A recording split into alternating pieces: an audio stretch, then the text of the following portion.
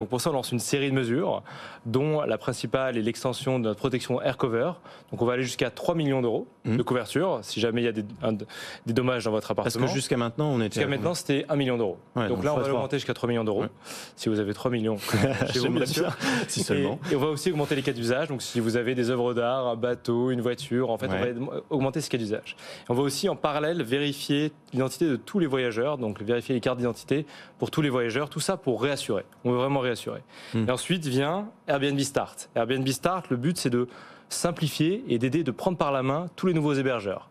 Donc vous voulez aller sur Airbnb, vous voulez être nouvel hébergeur, vous allez sur la plateforme, en 10 minutes, normalement vous pouvez mettre votre logement.